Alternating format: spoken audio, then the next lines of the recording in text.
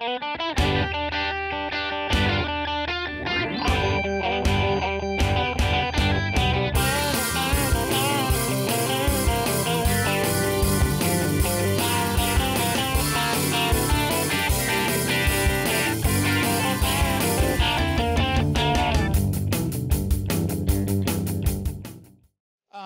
up, we have Kerri Miller and Jeremy Flores.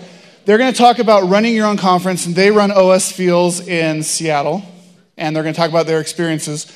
I don't know if you've heard, but this is the last Mountain West. And I have actually had some people ask me, like, why we're closing it, why we're not doing it anymore. And by we, that's the royal we, it's just me. And that's why we're closing. But I love this. This is the 10th year. For a decade of my life, we have met here in the spring, and we have met as Rubyists and had awesome talks and got to talk to each other.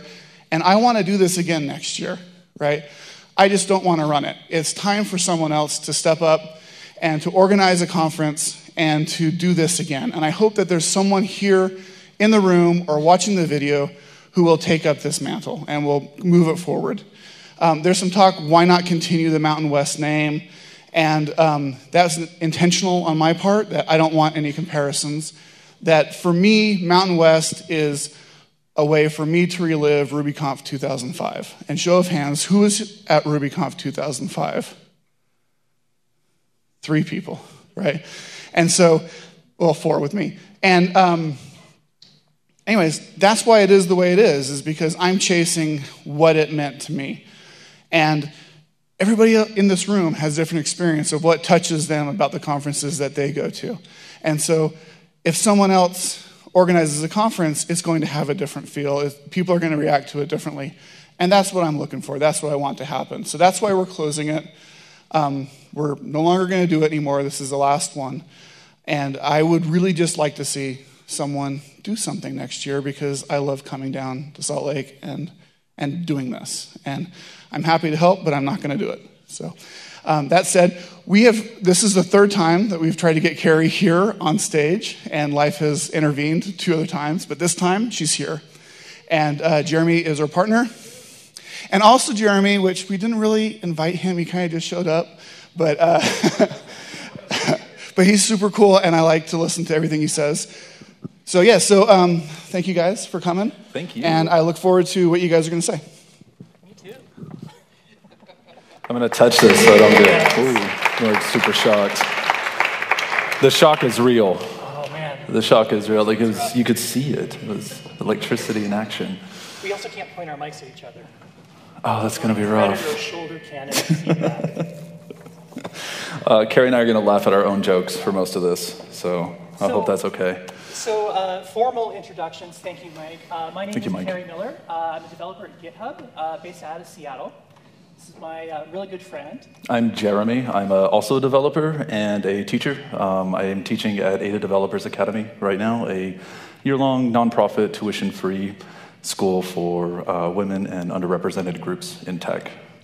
As Mike said, this is actually the 3rd time he's asked me to come and speak here at Mountain West. The last 2 times, something came up like in the week ahead of time with me and my family or whatnot, and I couldn't make it. So when Mike finally invited me again, I'm just like, yes, I am there.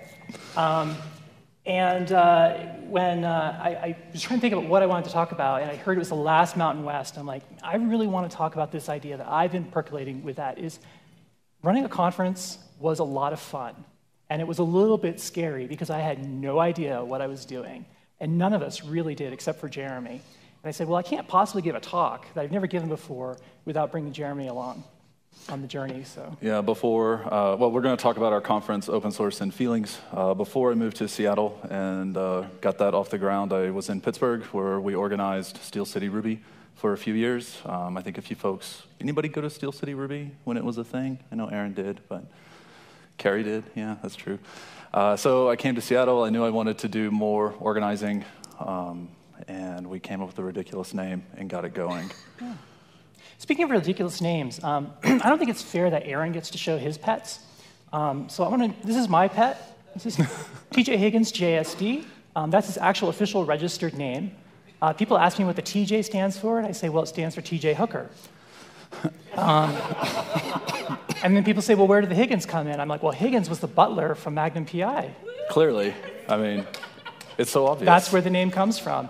But also TJ, it stands for lots of things like trash junkie, trash jockey, all sorts of fun things, depending on how I feel about him that day and what he's rooting around in the alley with. Fair. This is my dog. This is Rosa. She doesn't have a fancy name. She's just Rosa. She's my best friend, and really the best thing about knowing me. I'm worth hanging out with, so that you get to hang out with Rosa. Yeah.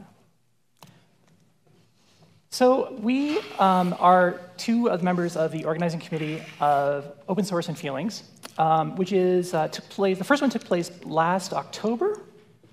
It's been a whirlwind this winter. Last October in Seattle. And we're primarily focused on conversations and inquiries into the intersection of technology and the humanities.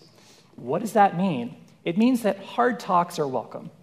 It's primarily a soft talk conference about where does technology actually enter our lives, and how does it interact with how we live, who we are, and how we interact with others. So we had a lot of great talks on community organizing, civics, open source software in government, how to run teams, how to run yourself, all those sorts of conversations. And the CFP is open for the 2016 event, by the by. So if that sounds interesting to you, head on over to osfeels.com. We'd love to hear from you. We also have early supporter tickets, which are priced at 3 times the normal ticket price. So rush right down and get in on that. Now that's a little weird, right? Like early bird tickets, you're supposed to get a discount, right? You can say it. It's a little weird. It's a little weird. But what we decided was, we said, you know what? The people who are most excited about this conference are also the ones who can afford to come. Like people in this room who can have jobs and everything and want to come. And that extra money we use to help pay for speakers to come in, to have that early seed money that you're going to need, as well as to manage to keep our ticket price low. We managed to put on a 2-day technical conference for 200 people where our baseline ticket price was $55 a head. And some people said, that's probably a horrible conference. What kind of conference could you do for $55? And people really always want to see our spreadsheets and stuff. And we're going to talk a little bit about how we kept that cost so low through this idea of the minimum viable conference. Do you want me to? Sure. I don't know your cues. Jeremy asked me to join the organizing committee, and this is kind of like, I'm like, yeah, this is going to be horrible, but let's do it. It's going to be a lot of fun. And we had no real idea where we were going to go, but we recruited some people. And so when we say we, we're going to say we a lot during this presentation. It wasn't just Kerri and I. We had an entire team, and we're going to talk a lot about those team dynamics. And this is what conference organizing really looks like. You think it'd be like really fun and energetic, and you get to meet all the people and do all the things, and really it's a lot of coffee and a lot of early mornings. Yeah. This was us meeting for breakfast right before like a 7 a.m. before an 8 a.m.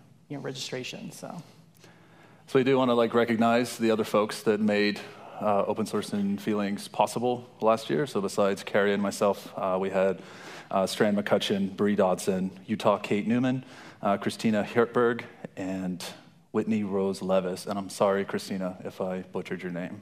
No, I think you landed it. Did I? Yeah. I practiced all morning. Hirtberg. We have a couple new organizers this year. Brenna Flood is joining us, as well as Mixolydia Gautreau, and I hope that I said that right, Mixolydia. It's funny, we know people by their Twitter handles and maybe first names, and I just never say people's last names out loud. We kind of don't need them anymore. No, you really don't. Really don't.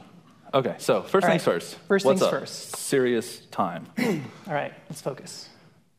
I didn't power pose. That's the... You didn't power pose? Nah. Dang. The first thing you want to figure out when you're going to get into this is ask yourself the question, why do you actually want to run a conference? And so when we're saying conference here, it could be anything. It could be a meetup, It could be a lunch and learn at your company. It could be a summit or a full-blown conference. Why do you want to do it? Is it because you feel obligated to because it's a chore? Or Are there these larger reasons that you perhaps want to build your community out? You want to give something back. Or maybe you want to become involved, but you don't know how. Your skills might not be in the things that we normally think of as contributions to open source software. And trust me, as a GitHubber, I know a lot about contributions right now. Green dots. I know exactly how important those green dots are.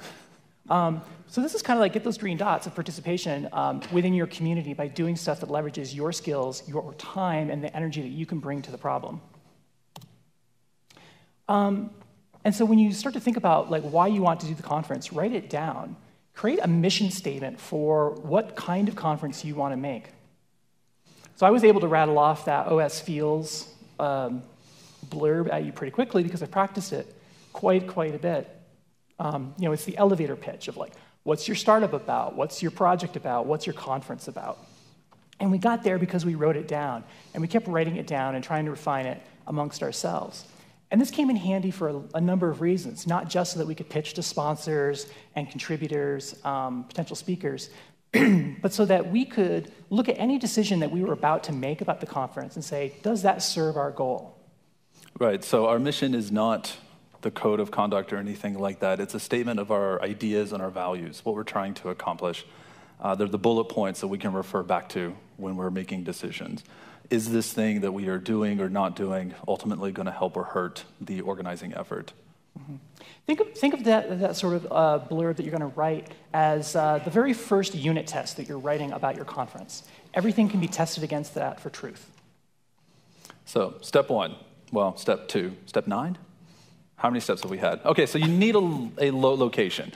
The location is extremely important, and you need to find a venue that complements your audience and your mission goals. The venue that you are in is an important actor in the conference experiences. It influences the kind of people you're going to attract. It influences the kind of talks that you're going to hear, and it's going to influence the conversations that happen in the space. I really like the venue that we are in because there are several distinct locations where people can congregate and have conversations between talks. That's extremely important. Take all those things that you think are going to be important about your venue and make a list. And then as you begin to collect data on venues, visit them, email them, look them up, you're going to want to compare them against that checklist. And so that's a link to ours, the osfeels.com/checklist. And we evaluated maybe a dozen or so venues. Seattle's a big city before settling on this, the Broadway Performance Hall in Capitol Hill. So to give you an idea of some of the stuff that we think about when we are evaluating a venue, I pulled a few things off that checklist. So there's accessibility concerns. This is very nuts and bolts. Are there necessary stairs for people to get around? Are there elevators for the folks who can't or aren't comfortable taking stairs? Similarly, wheelchair entry and seating, something to think about. Audio-video capabilities, as it turns out, doing all of this is surprisingly complicated. Is it built in, or do you have to provide it?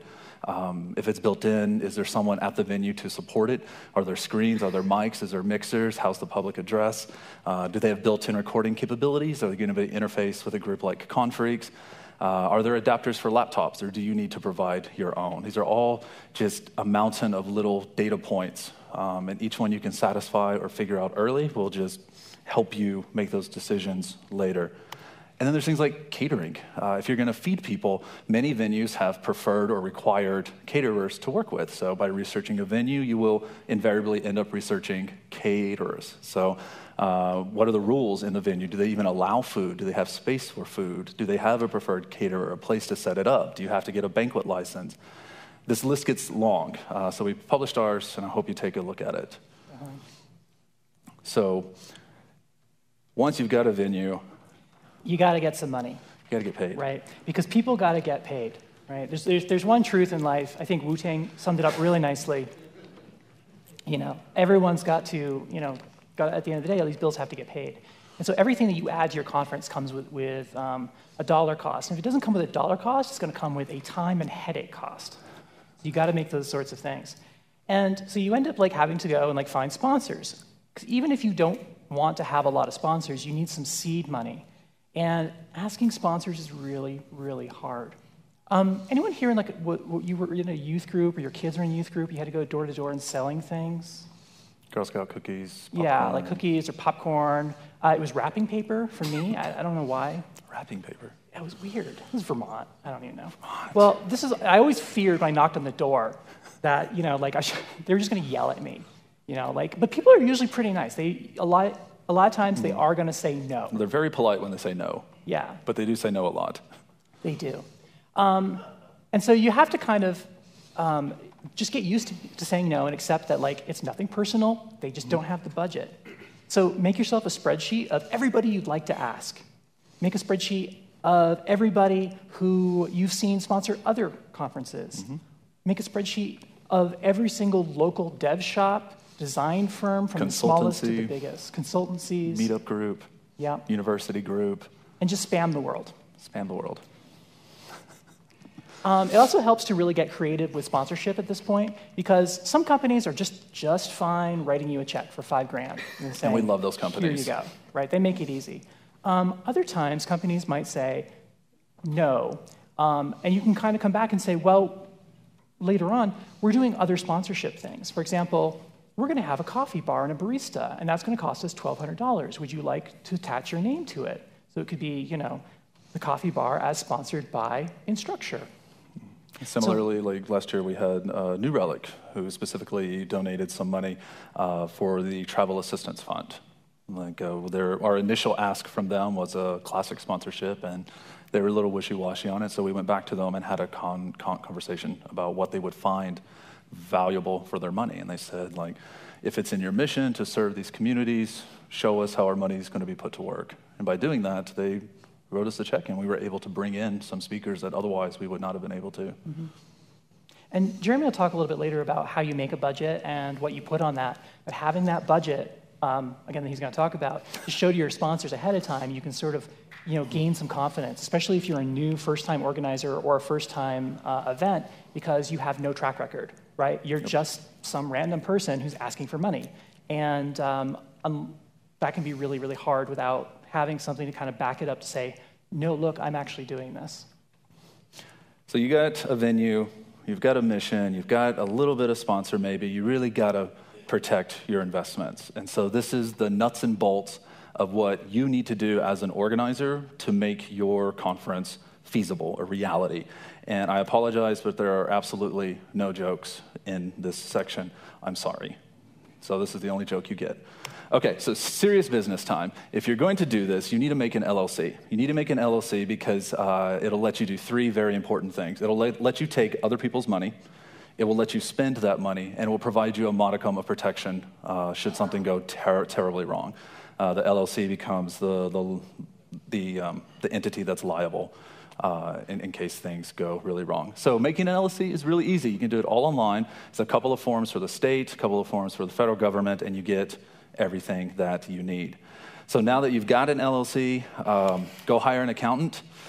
This is pretty important, and I didn't do this, and yeah, I should have known better. So follow up with a tax accountant in your area. Earmark some money for them early because they will repeatedly and patiently remind you of all the little nitpicky stuff that the government requires.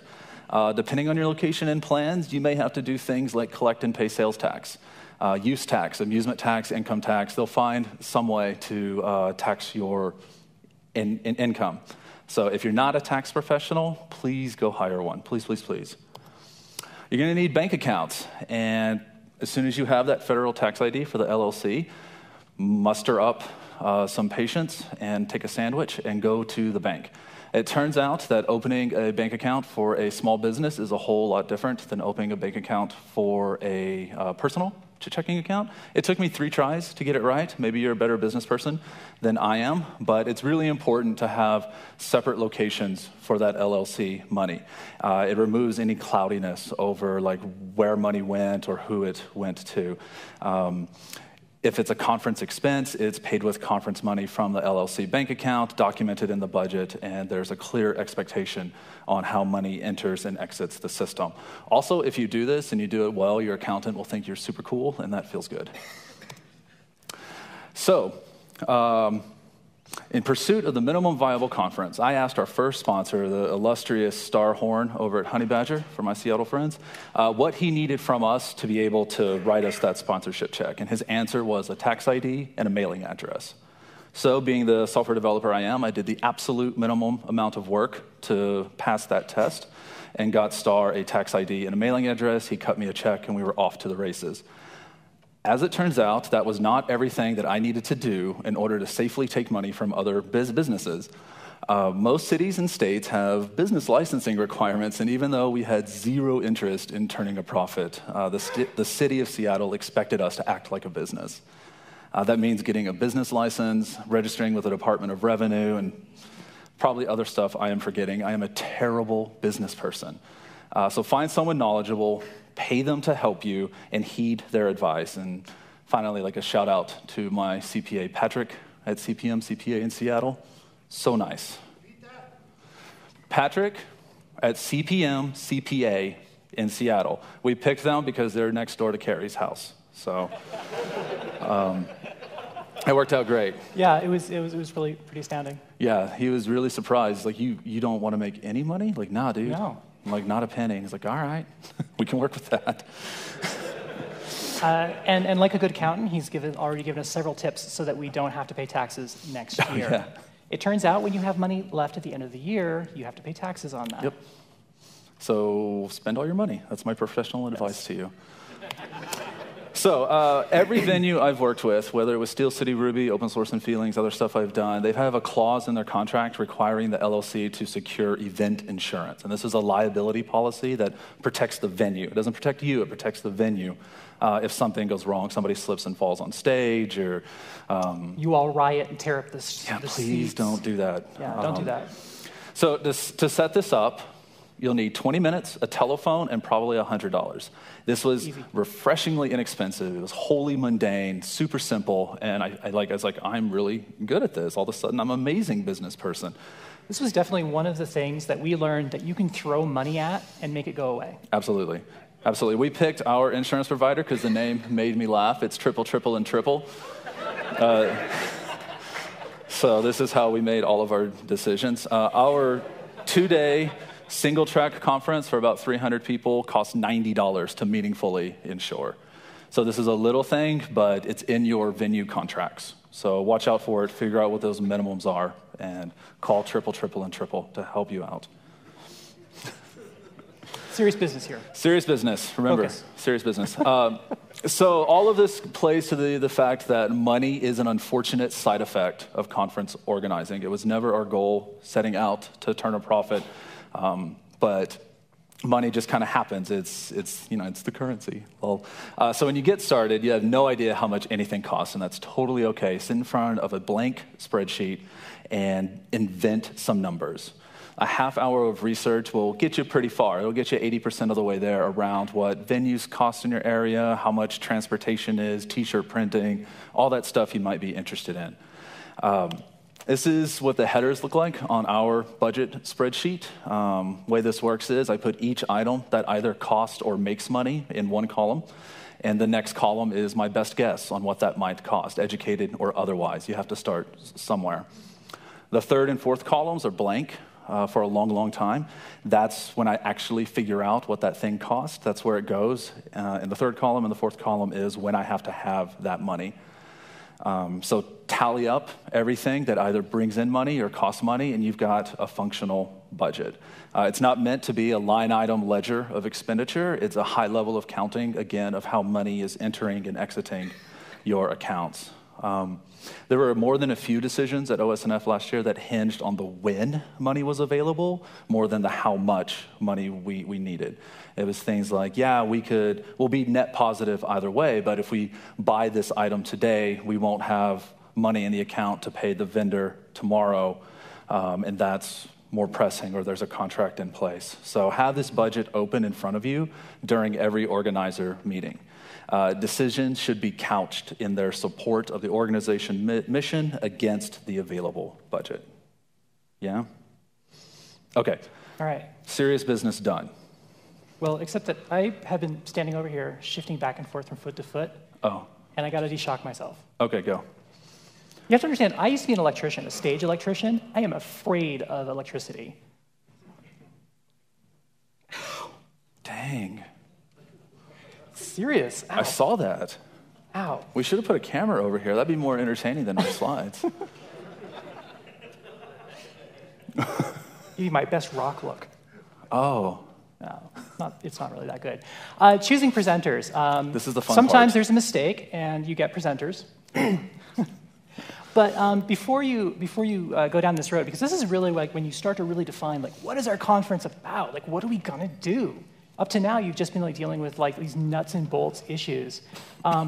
You really want to kind of choose your format early on, because that's going to tell you a lot of things. Are you single track? Are you double track? Can your facility handle a double track? Do you want to do a so-called wave format, where you do like keynotes at breakfast, lunch, and at the end of the day, and then go off and do multiple rooms? I mean, that has its own complications. It increases a lot of your costs, but there's all these sorts of considerations you want to take into account.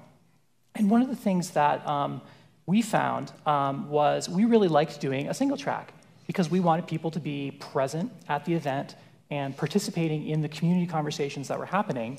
So single track it is. Once you kind of get that, it's time to do your CFP. And a CFP kind of, I like launching things, but I always kind of get this sort of vibe where I'm like, I'm about to press the button. And it's kind of risky, because it's the first time that you're actually really broadcasting to the world, this is our mission, this is who we are, and this is what we're doing. And you're trying to get other people to buy into that mission, not to give you money, but to give you something far more valuable, their time. So when you're inviting speakers, you want to really focus on giving as much information as possible up front. When you're inviting people, it doesn't hurt to ask. If you've decided that you want to invite a few people.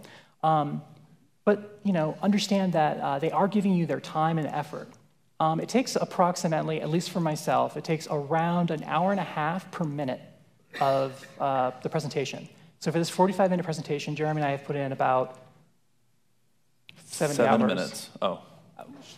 Don't give away the secrets. So they're going to be putting in their time, and that's uncompensated, and there's almost no amount of honorarium or nice things that you can do for them that would make a direct compensation for that time. So treat them nice and be as open to working with them as possible. If they say yes, but I can only do it on the second day or whatever, that really helps. Your invited speakers, if you choose to have invited speakers, can act as the tent pole of your conference. They can really be that early sort of promotional thing that you're going to talk about, like, we got these 4 people, and now we need more talks. Come on, people. They can also really open up their own communities. OS Fields is not a Ruby conference. But most of the organizers are Rubyists. So we said, if we invite just the people that we know are good, we're only going to invite other Ruby developers. So we have to really expand our search. And we lucked into making some good connections with people in the Node community and the Python community to say, who should we be inviting from your communities that can speak to the topics that we want to hear about. And so mining those connections got us in touch with a couple of people who we invited, and they came, and it just opened up OS Fields to a broader community than we would have been able to reach otherwise. And the talks were amazing. Yeah, definitely. And a lot of those people also turned into being really great sponsorship leads as well. Not in a direct quid pro quo situation, but their company said, oh, you're speaking at such and such a conference. Well, let's throw $1,000 that way, to help out. So keep that in mind. If you're actually going to run a CFP, it's pretty standard off the shelf. We use a tool called Blinder that Jeremy wrote for Steel City. I wrote software and people use it, if you can believe that. And Blinder, as you can tell by its name, keeps all of the demographic information that we gather, and we actually do ask for quite a bit.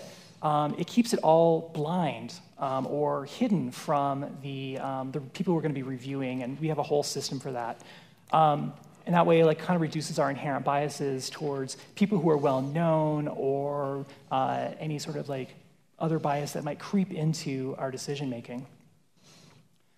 We also offer as much upfront information as we can about what the conference is and what our expectations are. The maximum length of a talk is, for example, for us, 40 minutes, and these are the kinds of topics we want to hear. Here's our code of conduct, and we expect all of your slides and presentation material to conform to it. We also publish a wish list of around 50 different talk titles that we just randomly dreamed up. Like, wouldn't it be great if someone offered a talk with this title? We just compiled all of those into this one document, which we are publishing. You can find it from the CFP, osfields.com. And a lot of speakers have come back to us and said, wow, that's really great. I wanted to pitch. I didn't know what to talk about, but I got an idea off your list. And that helped us sort of like kind of direct the shape of the submissions that we're getting, which is going to help us make a better conference for people. Oh boy. Okay. So earlier I told you that the section on nuts and bolts and setting up business stuff was the least fun. I lied to you. I lied to you so I could make the joke with the GIF, and then you didn't laugh. So it's okay. The hardest thing They were laughing on the inside, Jeremy. No, It's they the weren't. lights. You can't hear them because of the lights. I can't hear them because of the lights. Yeah. Okay. They don't tell you that at speaker training. They had speaker training? I did. Oh. Okay. So I'm bantering with Kerri to avoid talking about this because it's kind of an uncomfortable topic for me, but I'm going to do it because it's important. Like any other endeavor, the real challenge is in the relationships. Every organizer brings with them a unique vision of the event. They bring with them their own skills, their own anxieties, their own goals, and balancing that is complicated. When we started this thing, Kerri and I and everyone else, we approached it like a bunch of open source software developers starting a new project. We brought our understanding of how to do work and applied it to the task at hand. Our organizer meetings were essentially sprint planning, and Slack became this asynchronous swirl of half conversations, stand-up style check-ins, and cat gifs. In our day job as developers, certain folks are empowered to steer the ship. The hierarchy is usually formal. You've got project managers, team leads, dev managers, and the like. And those power structures come with their own problems, but in their absence, developers can spin out of control indefinitely. For OS and F, there were difficulties with decision-making, accountability against those decisions, and communication breakdowns. It totally slowed our efforts, and given that we were 100% volunteer-driven, how are we to hold folks accountable for missing a deadline or not completing a task? As those months wore on, it became apparent that our de facto mode of consensus building for decision-making was not going to work. There simply was not enough time. So folks just started doing things. They started taking chances. Kerri and I designed and ordered attendee badges without involving the other organizers. We just did it one afternoon. Utah pushed ahead with turning all of the restrooms in the venue gender neutral. I'm pretty sure I asked someone if it was okay if I gave all of my students free tickets to the conference, and I couldn't tell you, though, what they said or who I asked. Acting in this manner had consequences. Relationships were strained and damaged, and meetings grew tense. Asking someone about the status of a task often resulted in you becoming the new owner of that task. It wasn't fun, and this organizing effort became a chore, and it became a job, and a necessity to see through. We saw it through. It was equal parts grit and luck. We kept the promises that we had made to our attendees, our presenters, and each other. About a month after the conference, we made one good decision. We had a formal retrospective. We brought in and paid a professional facilitator to lead discussions around the organizing experience. Our goal was to identify the things that had gone right, the things that had gone wrong, how to maximize the former, minimize the latter. And I want to share with you the things that came out of that retrospective, so maybe you don't have to go through some of the stuff that we went through. Oh, that was the slide that was supposed to be up during that entire speech. So those are the badges that we didn't ask anybody about. Aren't those great badges? Yes, but we really should have talked to people before we spent their money. Yes, we should have. So takeaway number one, have an organizer code of conduct. This is different than your event's code of conduct. It's there for similar reasons to outline acceptable and unacceptable behaviors and the process for dealing with both. But it's tailored for a different audience. It's tailored for you as organizers. And this will provide the minimal formal structure you need to ground discussions and resolve disagreements. When Bree proposed this, that's Bree in the middle between Nat and Utah on the left with a big cheeseburger in her mouth. It shouldn't have been novel when Bree proposed it. It makes too much damn sense, and I'm kind of upset that we didn't come up with it earlier. You can read our organizer code of conduct at osfields.com/organizer code of conduct. It's a really long URL. And it outlines our expectations for each other. It provides a framework for how we want to be treated, how we expect to be treated by each other, and it's all about being mindful. So part of adhering to that code of conduct is being mindful of everyone's communication preferences. Slack for us gave the impression that everyone was available all the time. And that's simply not true. Like, people have lives and responsibilities. This is a volunteer effort. Some folks work in restricted environments and don't have Slack on their work machines in the daytime. Other folks unplug in the evening to spend time with their family, and so they're not going to respond to an email after 7. Our organizer code of conduct talked about the need to document and be aware of these preferences and respect them. Taking the time to document how someone wants to be communicated with, how someone wants to be talked to, shows that you respect their boundaries, and you're going to get a much better response. It's going to be timelier, and it's going to be friendlier. Oh, and I just, again, like, I really liken these, any sort of code of conduct, not as the Constitution or founding document, or a set of rules, like Monopoly rules, that should be gamed, but they're tests. So anytime you have a question about something, you have a place to go and have a thing that you can go and have a discussion around, no matter what it is. Right.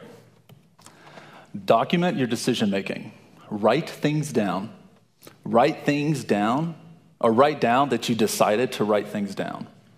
Put that thing you wrote down about writing things down somewhere that all the organizers can see. And give it an ominous title like this one. This page will help us remember decision points that we have made for the 2016 conference, less than 3. Tell yourself that if it's not in the decision list, it's not decided. Tell yourself that if it is in the decision list, then it is decided. And be specific with these. I'm going to give you some examples. This is not good documentation. We decided to run a CFP is a decision, and I'm happy that you wrote it down, but it should really look something more like this, where it's got some specifics. We're going to use Blinder for our CFP again. We improve the list of questions, etc. It's got some details. And so while this is good, this is definitely more better. These look like notes. I'm going to call out the things in green. They have names attached to them. They have dates attached to them. These become tasks. And it looks like notes, and it is. They're notes, but they're notes about decisions. And by attaching names to those decisions, we introduce accountability. I'm a volunteer, and if I can't get our CFP software up and running by 3/7, no one's going to fire me. But it will be something that we have to talk about at the next meeting. I'll feel some obligation to put the time in and get it done. Put my name on a task, and I feel some ownership. It's both empowering and is the little bit of motivation I need to push through. It's attached to my personal sense of accomplishment, and I don't want to let anybody down. And that's a lesson we get right out of, Kanban, like put your name on something to be responsible for. And in that spirit, Jeremy, I didn't call the venue by 3:14 to talk about workshops. That's okay. That's okay. We can get a hold of Daryl when we get back. We just should talk about it at our next organizer meeting. Cool. See how we did that? And scene. Easy. Okay, here's a picture of my dog again because I forgot to replace this while we were editing the deck last night. So you want to empower people, especially your first-time organizers. Here's a story for you. As a signatory on the bank account, I became a bottleneck and a pressure point for a lot of decisions because if it involved money, which most decisions do, eventually it would filter through me. And that gave me a kind of implicit veto. If I disagreed with a decision, I could simply not write that check and it wouldn't happen. I would never do that, but the fact that I could, the fact that it was there, the fact that it was unstated, had the same effect as if I was doing it. It effectively disenfranchised our first-time organizers and devalued their efforts. This year, my role is much the same, but I'm trying a new tactic. I'm hoping it will be more successful. Next year, maybe you'll have me at your conference, and I can tell you whether or not it worked. But now, at every meeting, I give a budget update, and I frame it in terms of our budget or available budget. I used to say things like, yeah, go do the research and figure out how much that's going to cost and let me know. That gives people nothing to work with, and nothing would get done because they weren't sure how to approach the problem. Now I'm trying to ask questions like, do you think $700 is a reasonable budget for this? And they're still going to tell me, I don't know. They have no idea how much a speaker's dinner costs or what a good rate on a facility rental is, but it gives them something to start with. It empowers them to figure out whether or not $700 is reasonable. It seems counterintuitive a little bit. It seems like I'm imposing a restriction, but people work well when they have boundaries. They work well when they have something that they can test. They'll come back to me and say like, yeah, well, for $700, we really can't do much, but if you give me $1,100, we can do this. And assuming that we're having the conversation in the right tone with respect to our organizer code of conduct, it goes well and things get done. So far. Yeah. So that's kind of how you get a lot of stuff done. When I came onto the project and joined the other organizers, one of the things that we kept talking about was, what do our favorite conferences do? Let's steal their good ideas and mash it all together, and that'll be a good conference. So there were a lot of decisions that we could have made that we didn't, because they simply didn't fit in with our mission. Again, like exploring the intersection between technology and humanity, but also the idea of we wanted as many people to have access to this conference as possible. So that was one of the driving goals of how do we keep the cost as low as we can, and got away with such a ridiculous minimum viable shoestring budget conference. It meant that we did a lot of things differently. Wi-Fi. How many people have had good luck with Wi-Fi today? No burn on mic. No, and that's no shame. Wi-Fi is notoriously bad for a lot of reasons. So hard to do well. It's hard to do in a temporary location like this. If the venue has it, like they're not designed. They might be designed for an audience, but not an audience of us, right? I know I've seen all of y'all on Slack. I've seen a couple of you playing Destiny. I mean, come on, right? We're burning through that bandwidth really fast. It's also super expensive. Mm-hmm. We looked around and got a couple quotes before I just hung up the phone and stopped calling. The cheapest I got was $4,000 for 2 days. That's pretty expensive, right? Now, we're doing a conference with 200 people. That means it's going to cost $20 a head to get Wi-Fi. That means our $55 ticket is now $75. I don't think $20 is going to break people, but I'm also a senior software developer with 20 years of experience, and I get paid pretty well. $20 might make the difference for somebody who's in their first, second, third year of college, somebody who graduated from a boot camp, but is looking for work. Maybe that makes the difference between them being able to find childcare for their kid and being able to attend. So that was something that we decided not to do. Now, after the conference, we did a questionnaire, which I thought was really great. We wrote this questionnaire. We sent one to all of our attendees and one to all of our speakers, asking questions like, what did you like? What didn't you like? What worked? What didn't work? Because we did do a lot of different stuff. And I would say like maybe 4 or 5 people out of 200 got back to us and said, man, I really wish you had Wi-Fi. It's not a tech conference without Wi-Fi. We're like, it's Seattle. Do you know what a coffee shop is? We counted the other day, I think there's 12 within a 5-block radius that I know personally have Wi-Fi because their Wi-Fi networks are in my computer. If you absolutely needed Wi-Fi, you could have gone and gotten it.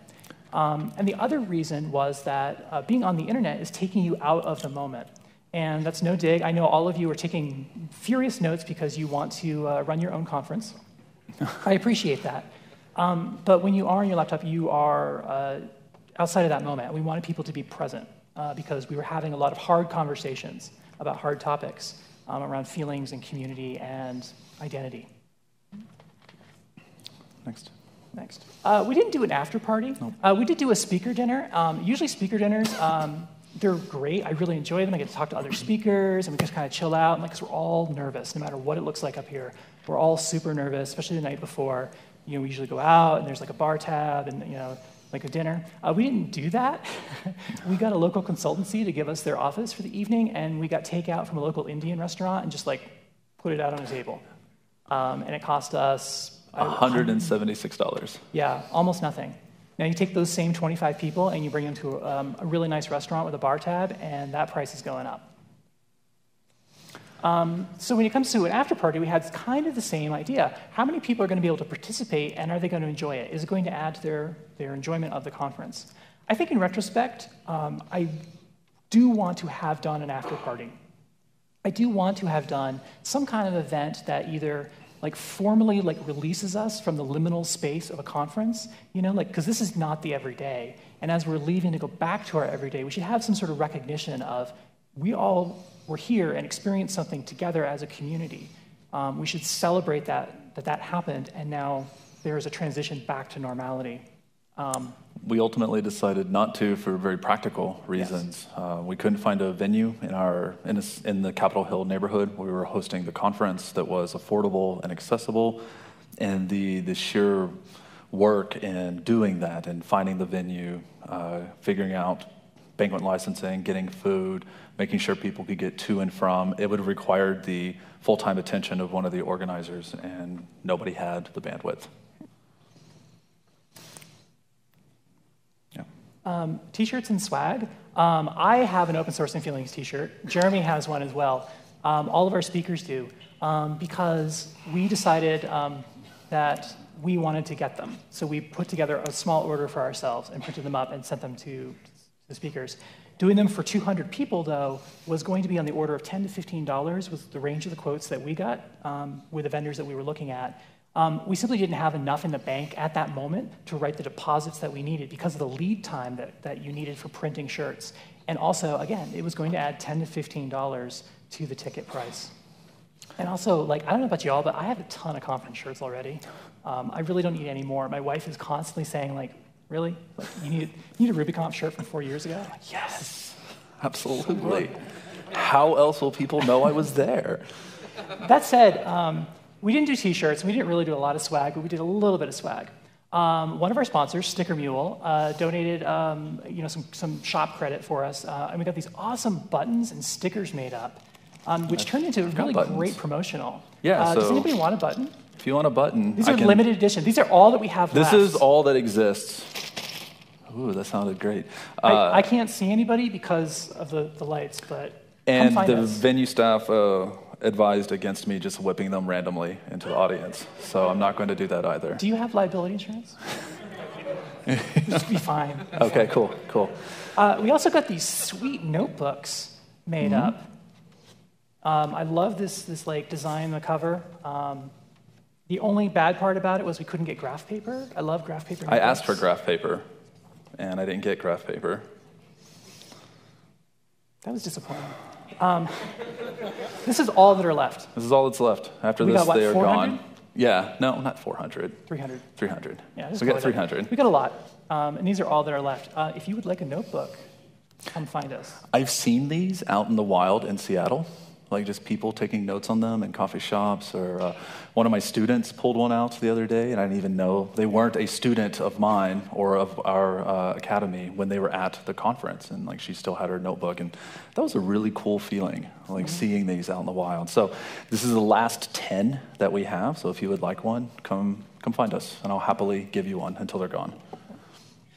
The other thing is, and you probably noticed this outside today, sponsors bring a lot of their own swag. Yeah, they do. NPM brought this entire table of NPM branded socks. They were gone in 5 minutes. It was Vultures. crazy. People just descended on the madness. Table. Another one of our sponsors, Thomas Street, which is a design studio in Seattle, they made these stickers. They just showed up with a box of 500 stickers. I had no idea. Is this okay? Do you mind? Yeah. This is their interpretation of what open source and feelings meant to them, or whoever their illustrator was. So we had a ton of swag, turns out, and we didn't have to charge any of our attendees a single dime for it. Finally, catered meals. I'm noticing this at a lot of conferences now, that I really love this, and I love that we're doing it here as well, because catering a meal is hella expensive, and if you've ever planned a wedding, you know this. It's hard to get exact numbers of how many people, because people aren't going to show up, or they'll be there on one day but not the other, and then you've got to deal with, well, I need like 5 vegan meals and 4 gluten-free. I personally don't eat carbohydrates anymore, so maybe that's a problem. So that just gets pricier and pricier and more of a logistical headache. And again, that price increase of, say, it's $10 a head for 2 days, so $20, that could be the difference. So let people take their that same exact money and let them spend it the way that they want to spend it. I first saw Madison Ruby do this. What they used to do is get local businesses had like a Madison Bucks or something like that, like a gift certificate for $10, and they would give you one every day that you could go and spend at local restaurants. But why do that? Let's cut out the middleman and just let people spend their own money on what they want to eat and manage their own dietary restrictions and budgets. So we did lunch leaders. Students from Ada Developers Academy volunteered to be a lunch leader. They would gather in the lobby and hold up a sign, and the sign would say Indian or pizza or Russian dumplings. And having pre-scouted these restaurants, they had a good idea of how many people the restaurant could sit comfortably. So they'd gather that many people, and off they went. This was awesome. It was so great. And more than a few people remarked that it was their favorite thing about the conference, having kind of these guides out into Seattle. Mm-hmm. We also deliberately picked a venue that was in one of the most interesting and vibrant, densest neighborhoods of Seattle, Capitol Hill. And it's also really the epicenter of a conversation that's happening in the city itself. As Amazon is growing and tech startups are coming in, a lot of the longtime residents of Capitol Hill are being pushed out. It's being sort of regentrified in a strange way. Capitol Hill has also, for a long time, been the gayborhood.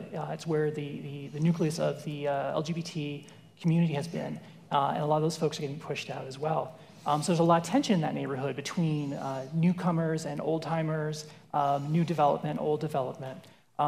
And so like getting people out into the neighborhood and letting the neighborhood itself become part of the conference and part of those conversations around inclusion and exclusion was really, really rich and rewarding part of what we did. It made the neighborhood part of the conference, and we're looking forward to doing it again this year. Probably wrap it up? Let's wrap it up. This is the outro. This is the go forth and be awesome. Every talk needs this. Our hope is that you will use the information we presented here, minus bad jokes, to create similar efforts. And I don't really care what your conference is about. I just care that you care about something enough to pull together a group of strangers, organize, and get them together to examine it, to celebrate it, and improve upon it. Open Source and Feelings is a really silly name for something that ended up being pretty serious at times. The levity in the names and the jokes that it inspired exist to provide balance to difficult conversations about burnout, isolation, homogeny, and discrimination. It was also a platform for joy, for finding a niche to call your own in a daunting industry, or not just making space for, but appreciating and celebrating the contributions of diverse and inclusive teams and products. I can look back on what we did last year. I can look back at our successes and our failures and feel good about it. Our hypothesis around the minimum viable conference confirmed. Events like OSNF and Mountain West are important. They provide the opportunity to elevate ideas and voices that can improve our abilities, our understandings, our relationships, our workflows, and more. As we work on 2016, I am confident in our ability to provide real, tangible, meaningful value to everyone involved, attendees, presenters, sponsors, and my fellow organizers. All of these events, like every other product, come with a cost. These regional conferences are a labor of love, done because we believe in our collective ability to learn, teach, inspire, and change things for the better. So whether it's technique or technology, code or communication, these events are our soapboxes that we need to move our industry forward. Thank you.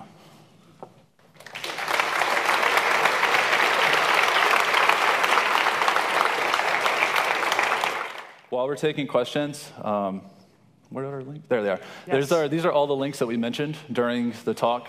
So if you're interested in learning more about OSF or submitting to our CFP, we would absolutely love to hear from you. If you want to organize your own event, we'd love to hear from you. So please reach out to us. The question is, how did we attract attendees? Can we talk about that a little bit? With honey. We put little honey out and like have a cardboard box. Primarily, it was a lot of word of mouth, but a lot of promotional stuff. We had in Utah Newman, we had an amazing Twitter person. She is great at social media, and she did a lot of that sort of social media outreach. We went to all of our speakers and we said, who should we be promoting to? What communities do you belong to? What groups? What mailing lists? What meetups? And I just made a big, giant spreadsheet. I had 70 or 80 different groups in it at one point. And it included all the meetups for the Vancouver, Seattle, Boise, Portland region, all the mailing lists I'm on. And I basically just had a form letter that I said, that I would like put out small announcements about it. I also reached out to, because I did a lot of this part of it, reaching out to local computer clubs at colleges, especially because we had student rate tickets as well. Because at $55, I mean, we could almost give these tickets away, right? It wasn't and we really gave away hurt a our lot of bottom line. tickets. Sorry? We gave away a lot of tickets, too. Yeah, we did. We also gave a half-price ticket to everybody who proposed a talk, which we're doing again this year. So if you want a half-price ticket, pitch us a talk. And whether we accept it or not, we'll give you a coupon code for a half-price ticket. Yep. And so that was just kind of like that sort of continual outreach and repetitive, because not everybody's going to see that one email that goes out or that one tweet that kind of scrolls by. So it was a lot of just being loud and putting ourselves out there continually. Of those 80 groups that I emailed, only 2 said, please don't ever email me or my group again. One of them was the Vancouver Scala meetup, and the other was the Vancouver Java meetup. So I don't know what that says about those sorts of developers, but it might have even been the same guy. I don't know. There's nothing wrong with Java and Scala developers. No. I love this question. So the question was, we went with an LLC over a nonprofit, like a 501c3 or something. We would love to do 501c3, but that is not a process for the faint of heart. It takes a couple of years and a fair amount of money. It is work. The requirements to do that, and then the requirements to maintain it, were well outside the scope of what we could accomplish. Long term, I would love to go that route. I'm hoping that we can grow this effort and do something that's a little more permanent in the Seattle area. Board of directors, reporting requirements at the federal level and the state level, and it's a real heavy lift. That said, there are umbrella groups that exist solely for the purpose of small volunteer run events, and groups can operate under the umbrella of that nonprofit. But now all of your money and funding is going through somebody else in another city who may or may not be an exact match with your particular mission. The Stumptown Syndicate in Portland is one example that does tremendously good work in the Portland area, and they serve as kind of the financial and administrative backbone of many community-focused groups. So if something like that was in Seattle, if you know of something in Seattle, I'd love to talk to them. Maybe we should be that in Seattle. I'd really love to be that in Seattle. If anybody wants to work on that with me, I'd love to talk to you too. The question was what the turnaway rate was from companies because we were not a nonprofit. Do you mean in terms of sponsorship? Yes. Yes, in terms of sponsorship. I think that we had, I want to say, a dozen sponsors in the end, and we probably outreached to 60 to 70 companies all told. Now, a lot of those companies said no because our money is spent for the year. We were an event that was happening, originally we happened in October, and so our fundraising was happening between, from June you start, but all through that sort of like late summer and fall period. So it made sense that people had their 2015 budgets locked up.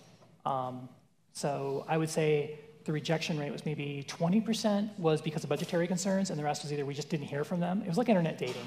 You never hear from them again. They just disappear.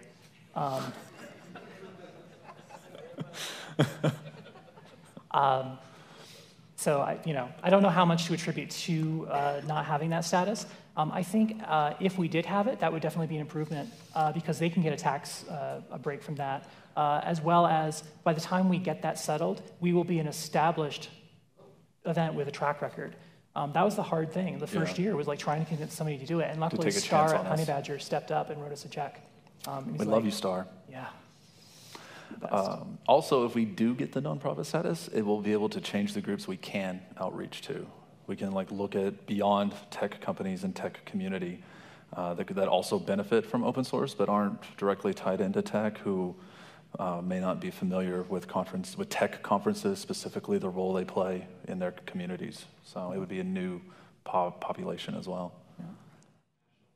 So the question is, how do we attract good talent being a first-year conference, especially in the invited speakers? The invited speakers, I think, are really the key. And Kerri's a very accomplished speaker, and that helped a lot. No, like people, yeah, I mean, I've watched it happen. We're like walking down the street, we're like, that's Kerri Miller. I'm like, I know. So that's a ridiculous answer. The real answer is you mine your personal networks. And so at least for us, we did this because we love conferences, because we love what they've done for our community, our careers, our friendships. And so we had personal contacts to mine. And it seemed like each organizer had like 2 or 3 people that they were really itching to reach out to. And they were people that I would have had no connection to. So I think you have a diverse organizing base of people who are a part of different communities than you, because they're going to have their own people they want to talk to. And you go to conferences whenever you can, so you can meet these folks. And you can send them an email like, hey, I saw you 2 years ago at, RailsConf, and I thought your talk was great. We're doing this thing, and if you're interested, I'd really love to talk to you. I think also that we had a real strong mission statement that we had crafted and we kind of refined and put the time into that. It became really easy for someone, who got the please come speak at my event. Here it is, and it's 100 words. It's a real tight 100 words. You should have that elevator pitch down. Same thing. That really helped a lot. And people like doing this. Like if you give them a platform, people have stuff to say. So Kerri and I had a conversation. Kerri and I had a conversation once, and it was about why do we keep doing this? We were tired, we were exhausted, and the answer that came up was we asked our communities what should we do with this enormous privilege that we have, that we're gainfully employed, that we're really good at our jobs, that we're at the right place at the right time to make a good living doing this really fun thing. What do we do with this? And the answer we got back resoundingly was build a platform for somebody else. So there's a lot of really great stories out there. There's a lot of really great people. If you give them a platform, they will stand on it. I think that's ultimately the most rewarding thing about doing it, was that there was no moment of fame for us. I mean, a few of us got up on stage at the end, but a bunch of us were off dealing with some crisis or something. There was no notoriety or real congratulations for us, except the fact that we created a structure for all of you to come and share and speak to each other and learn. And that was what made it awesome. It wasn't, we did all the things to take the roadblocks and the hassles out of the way of y'all having a good time. And that was really kind of the key in the end. Yeah. Which, by the way, real shout out to you, Mike. This is an amazing event, and doing it by yourself, I am beyond impressed, man. Kudos. Okay, Mike.